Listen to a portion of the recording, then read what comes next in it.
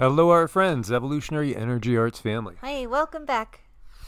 So, guys, this is a very interesting video. I think it is. Yeah. You know, these are great topics because, in my mind, and from everything we've gotten, you know, this is about as blunt and as clear a reality as you're going to get. Yeah. Well, yeah, it is, and it's the way things are right now. Again, recognize that society in general has been conditioned by the victors to have a view of the world that goes along with what the victors want to portray as the reality of the world. Can you guys follow that? Well, yeah, they want things to be favorable to them so that we willingly do what they want. Yes, give away our power, Yes. so to speak. And again, think about this again. Okay, the victors write the history. So all the history books, that we've been given, we know they're twisted. We know there's evidence of things like mud floods at a regular interval. We know there's, these cataclysms that come in at regular intervals again. We know that the mainline traditions that we have are given to us by the victors. I mean, if more than half the world is following one particular branch of line of thought as far as religion goes, then more than likely the traditional fundamentalist point of view is going to be that they want to give us. Right, exactly. And to keeping that in mind, this is how we operate due to conditioning. Yeah, and again, it's not that there's not truth in different scriptures. There is. There's a core truth, but everything has been glossed over, changed. It's been hiding. They hide things here and there. They make things disappear. As we've seen, they've done book burnings. There's a cyber book burning going on now. The Third Reich, they burned all the books. The Library of Alexandria was burned with so much ancient knowledge. Constantine and his church persecuted everybody that had any sort of knowledge that could give us a clue that, perhaps what they're telling us is not the actual history, not the actual truth. Here you see, this is in the DRC, this is in the Congo. You see villagers discovered a treasure mountain. The soil is 90% gold. The whole mountain is gold. It's like El Dorado, the land of gold. People are digging and just taking the soil back to their homes. The gold's going to be washed and then smelted into doré. Right. And, this is very interesting, and I wonder how many more mountains there are like this out there. Oh, there's probably quite a few. But I asked you your impressions on this. So what did you get from the guides on this? Well, it's hard for me to articulate, but I'll do my very best. At first, they told me it was like an 80% type gold thing. And then they showed me that this was like Earth. There was so much gold on Earth, so much, that this was the first sifted pile of dirt. They took the most pure gold, and then they left this pile here to be sifted again. But for some reason, they just didn't get to it. And they're just now, these people are now finding it. So I hope I explain that as best I can. Except one thing. Who is they?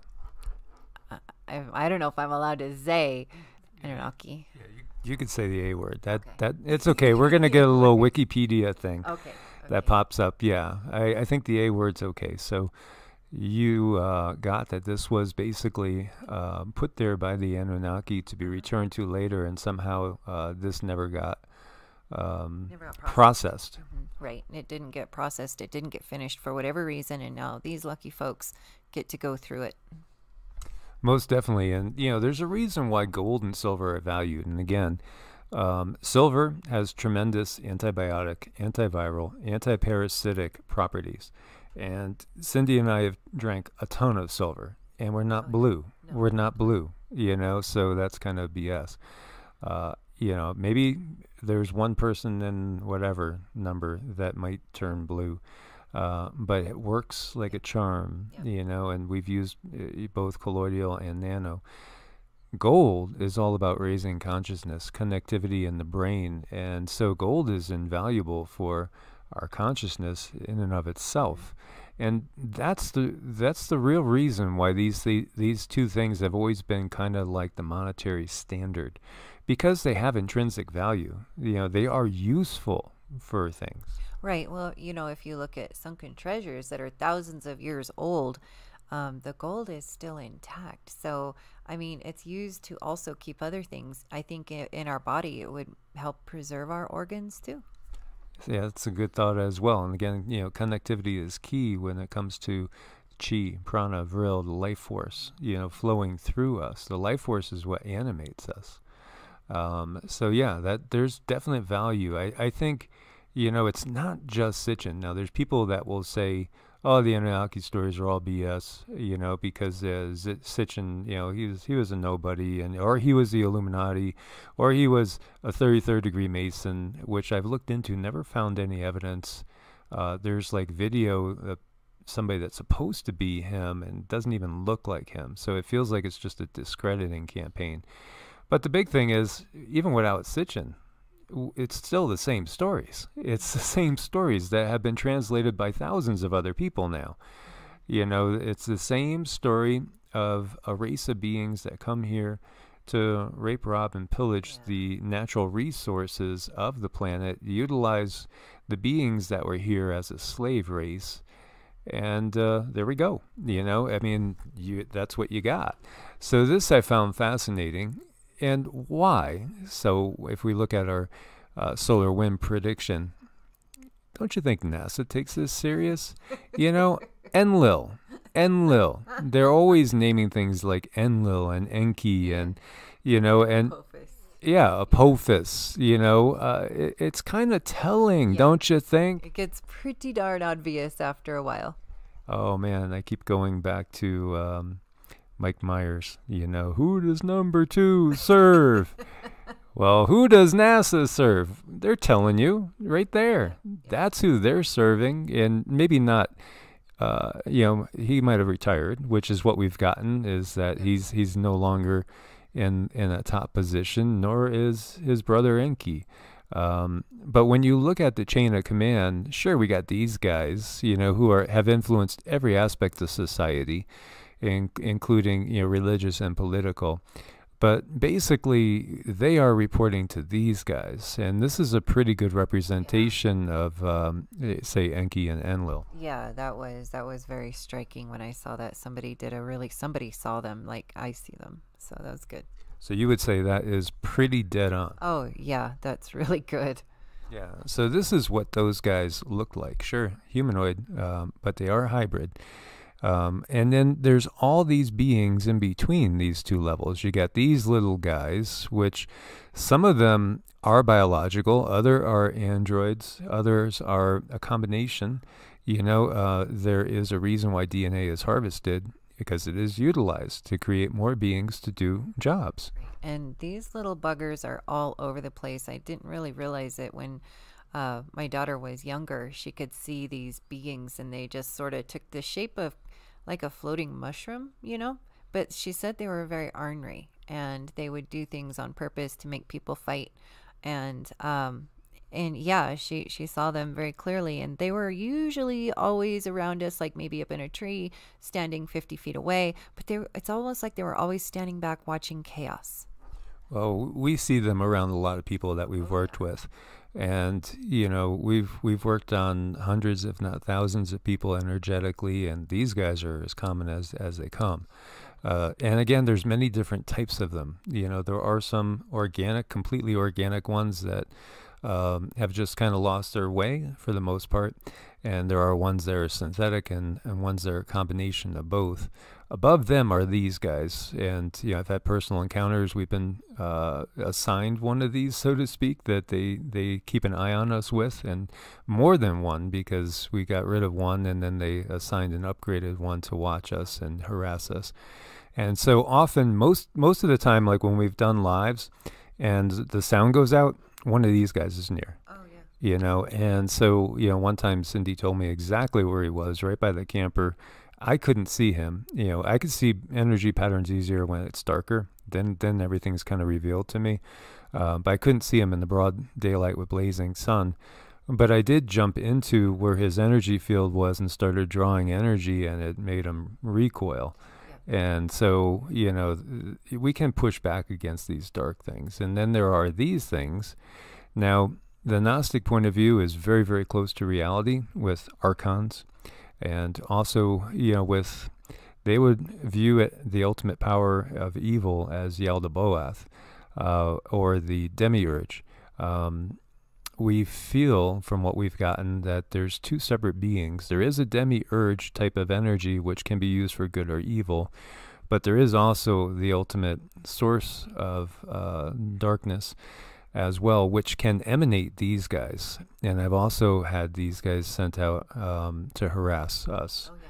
Yeah, these guys are kind of interesting in the fact that they're made, they're kind of created like an archon. You have an archon, and then they actually take a piece of themselves and they make it its own consciousness, and they send them out.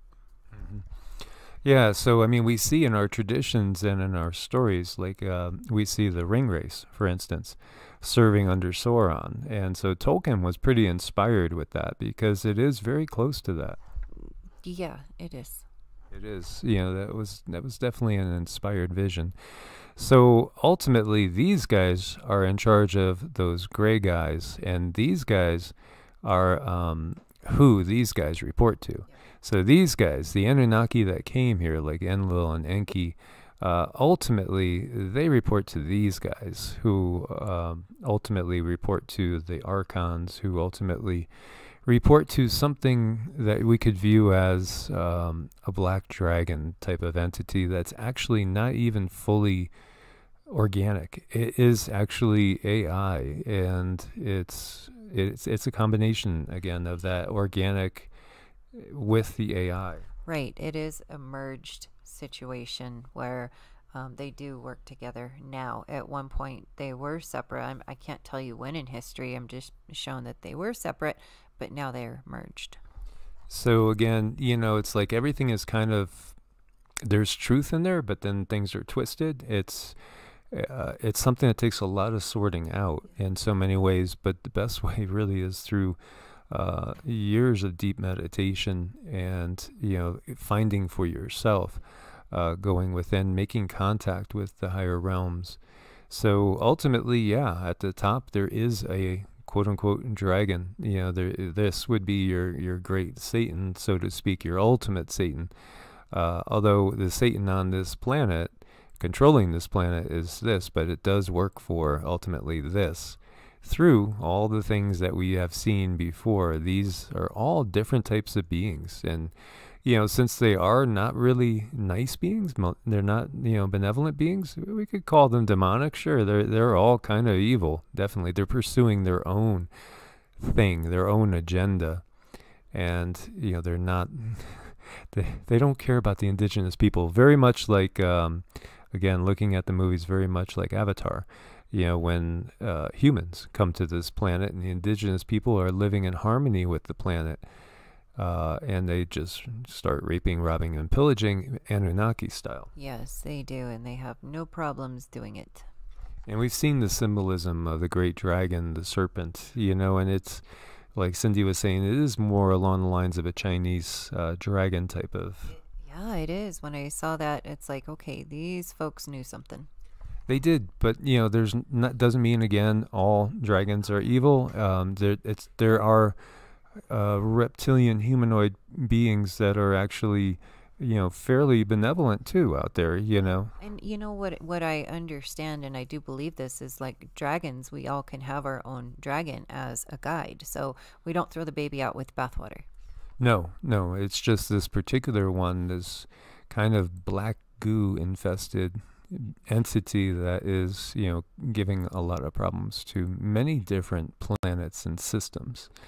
So, you know, when we look at, as we had said, the oldest copy of the Gospel of John is about 300 AD, all right?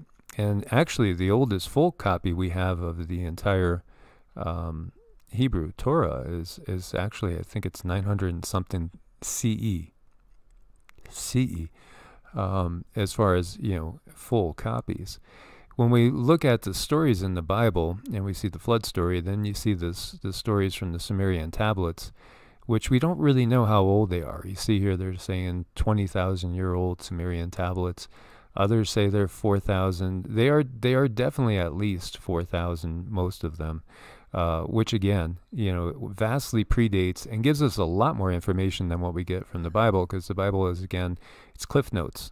The Bible is just, you read Genesis 6, there's one little blurb, and then you could find more in the pseudepigrapha.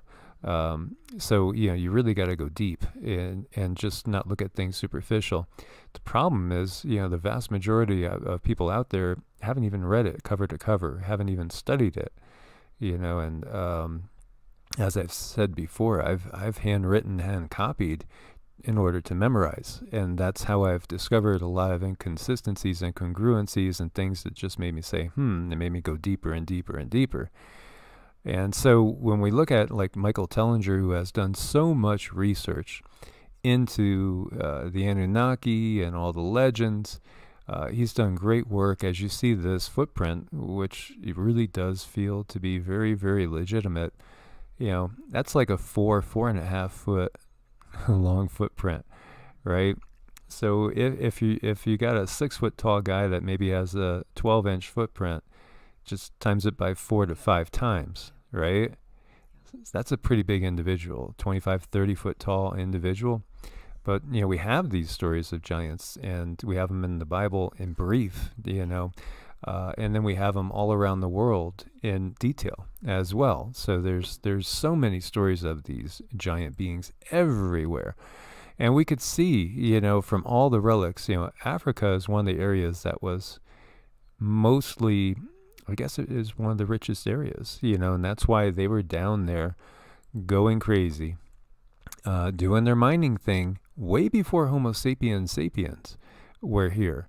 So it's fascinating to see that there are old gold mines there that, according to the timeline, were not dug by Homo sapiens sapiens. Were they dug by Homo erectus? I don't think, most scientists will say, most anthropologists would say Homo erectus had the intelligence to go digging for gold. Yeah. We just don't really know very much, really. That's the reality of it all. And then we have Adam's calendar, which is also known as Enki's calendar. As we know Adam, the legend of Adam and Eve, is again taken from Adama. It's taken from the older Sumerian stories, which are thousands and thousands of years older. And again, you got to ask yourself, why do all the politicians put their hand on the Bible and swear themselves in? Whether it's Obama, whether it's Bush, whether it's Clinton, all the way on down the line. Shouldn't these guys just go up in a blaze of fire if this is the true, complete Word of God? The Bible was started. It goes back to the Council of Nicaea in 325 AD, when they didn't even agree on whether Christ was man or God man. These things were, debated in councils, and the early Christians, they didn't agree on it, and so meanwhile, what was accepted was basically agreed upon by the Holy Roman Emperor and his bishops. So you have to really go deep and look in other places and look for congruency across the globe. What does everybody say? What are they saying over in Africa? What are they saying over in India? What are they saying, over in Australia with the Aboriginals? How about the Americans? The original people of the Americas, which we don't even know who the original people of the Americas really, really were. When you get down to it, it's come in waves. And, what do all the global mythologies say? Put it all together, look at the Sumerian stories, then you start to get a picture. Because, what they've given us is what they want us to believe. And there's a much bigger picture here that many have missed because of just conditioning. They can't get it out of their brain because it's been so beaten in and conditioned. And, me too, as a little kid, I was sitting by my bedside, kneeling by my bedside every night, going through our Our Fathers and Hail Marys and et cetera, being brought up Catholic. But I've been in at least 40 different denominations of churches, and I've joined them and taken part in them. Everything from Jews for Jesus to Lutheran to Episcopalian, Catholic, Baptist, Evangelical, Pentecostal, you name it. I've tried it, I've explored it, been inside it. That was actually in some of the ones I went to that were more evangelical and Pentecostal, laying on of hands. That's when I was really like getting intrigued by the life force when I was a teenager, because I could feel the electricity, and that was really clicking with me. And that got me, reading into and starting to study things like pranic healing and Qigong, and recognizing this is the same. What I feel when I go there and they're slaying people in the spirit. And, that's okay because it's quote unquote Christian. But yet the same people would look at it, and if we were doing energy healing with Qigong or Reiki, they would view that as demonic. That's just ignorance. That's nothing but pure ignorance, because you've only been brought up in one tradition. So when we start looking deeper, we start to recognize, wow, we have a tremendous amount of inherent potential and power within us, as far as consciousness and healing as well. And again, there's so much out there that shows us that our history is not what they've told us. And, there's all these vast old megalithic sites that scream of intelligence and advanced knowledge. It really does. And, with me, as far as my journey is concerned, I really wanted to be just a good, Sunday school person. I wanted to go to Sunday school. I wanted to understand the Bible. I wanted to know all of these things. But when these other things like the Sumerian tablets and things of that nature were put in front of me, I was like, really? I mean, this is so obvious. And it was very difficult and very painful to like pull myself away and separate the two, because they threaten us with, like a life in hell and eternal damnation if we dare think anything else. So it was really difficult to tear away from that. But once I did, oh my gosh, my life changed. And then I was free to explore my own abilities. Exactly. And, we do have a personal relationship with Yeshua, as we commune with Yeshua every day, but Yeshua doesn't have a problem with us also having a personal relationship with Kuan Yin or Buddha or, any other benevolent being. That's just humans. That's just inferior human thinking that doesn't understand the bigger picture, because you've been conditioned. It's because you've been conditioned into a fear-based reality. And that's basically by the controllers. You could think, we could thank these guys for that. Yes. That's their teaching, which is, again, one of control. It's all about control, power, keeping people in the dark.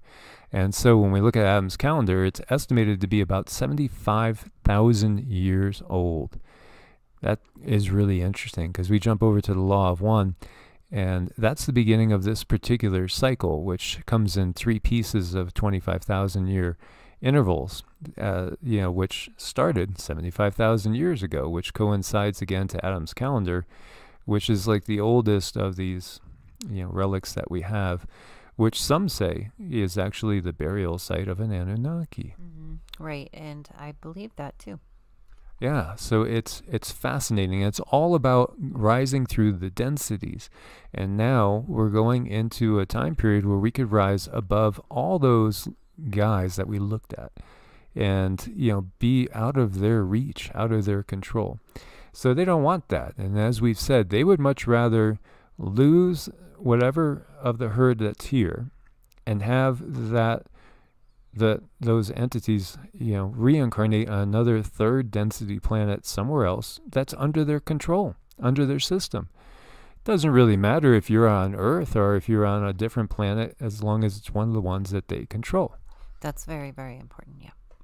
Yeah, I mean, do you want to go into more detail on that at all? Not right now. Okay, but that is the key.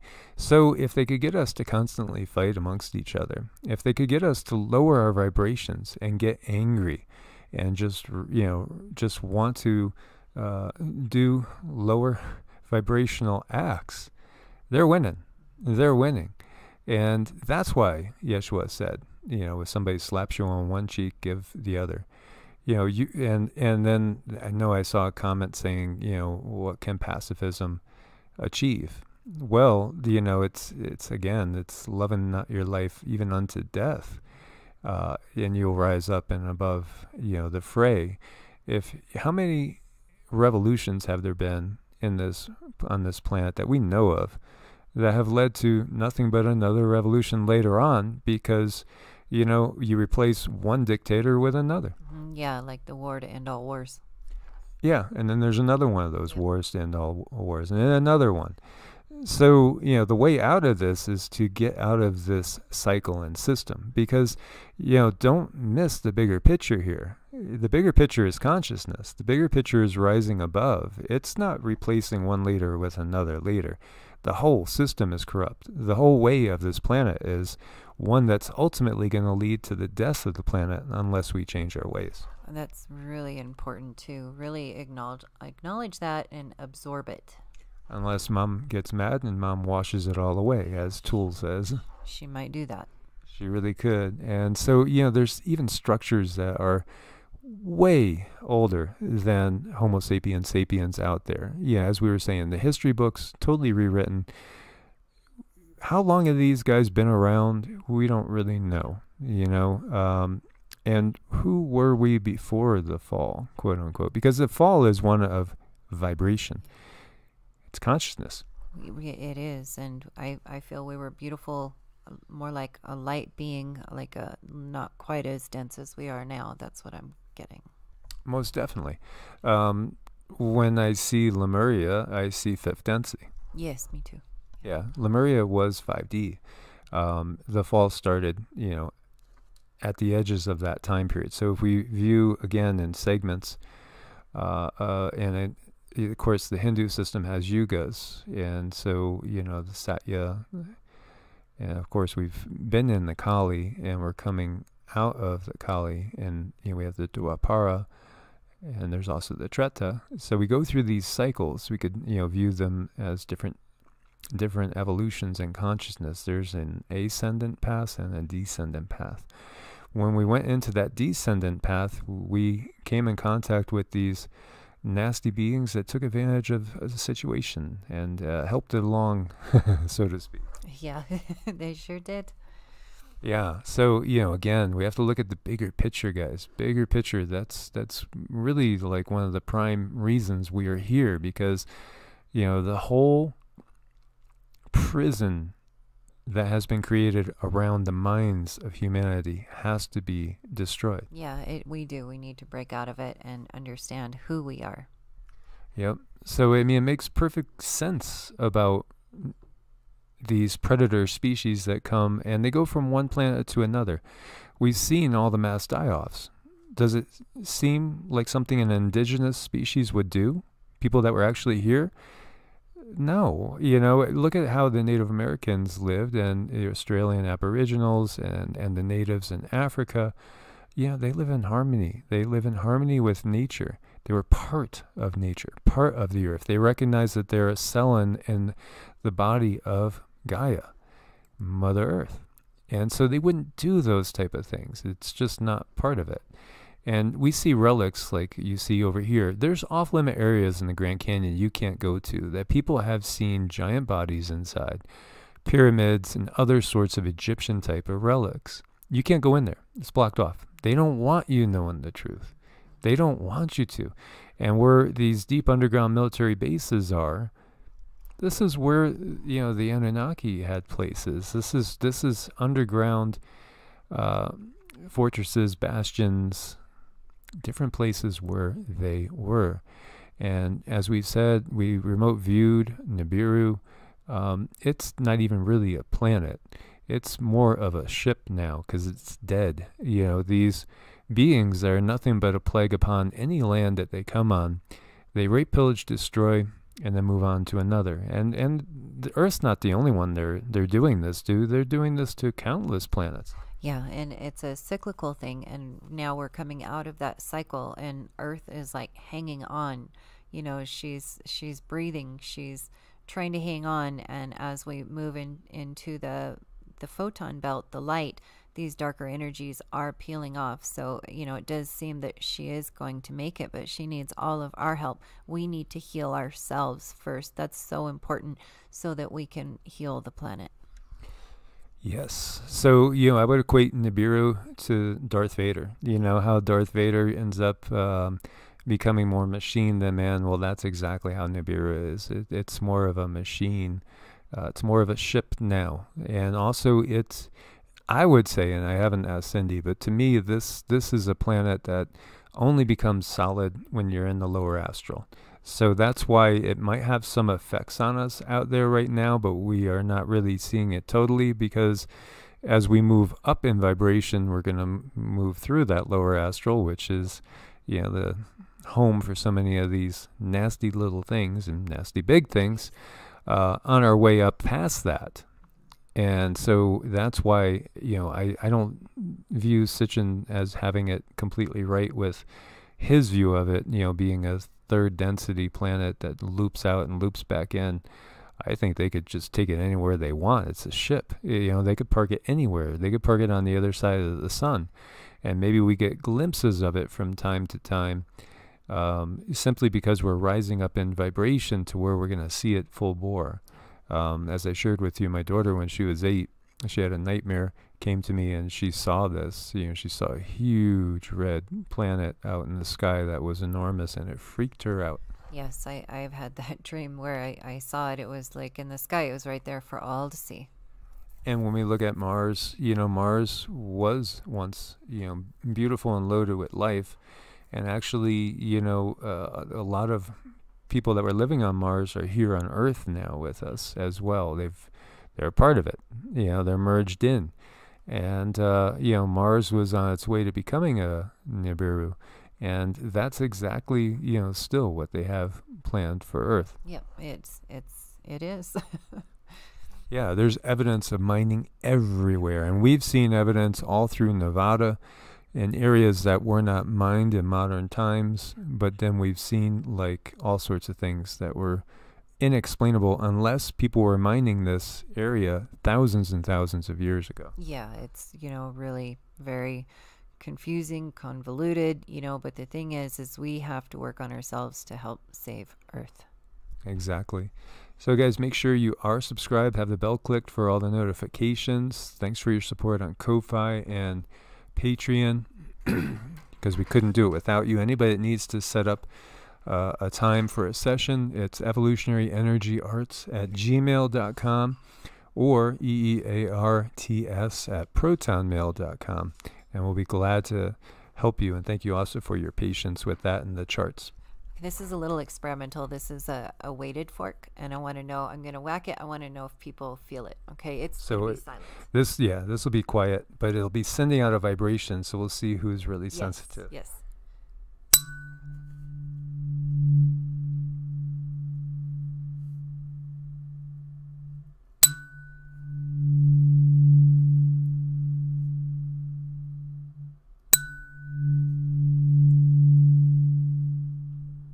Okay, I hope that helped. God bless and namaste.